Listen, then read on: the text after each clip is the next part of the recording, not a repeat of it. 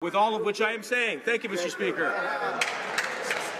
Questions and comments. The honourable member for Cowichan-Malahat-Langford. Thank you very much, Mr. Speaker, and I thank my colleague from Eglinton Lawrence for his speech. I just wanted to draw his attention to the glaring oversight that is present in this bill, and I'm sure he's already aware of it. The fact that this bill does not include the dropout provisions for child rearing and for disabilities. And, you know, when we first brought this up, we got non-answers from the government, and then finally we had an acknowledgement from the President of the Treasury Board that there indeed was a problem.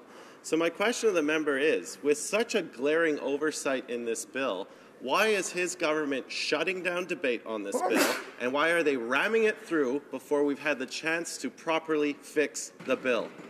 Honourable member for Eglinton Lawrence. Thank you, Mr. Speaker, and I want to thank my honourable colleague for the question. We are not shutting down debate on this bill. As a matter of fact, there are 55 sitting days between September and December.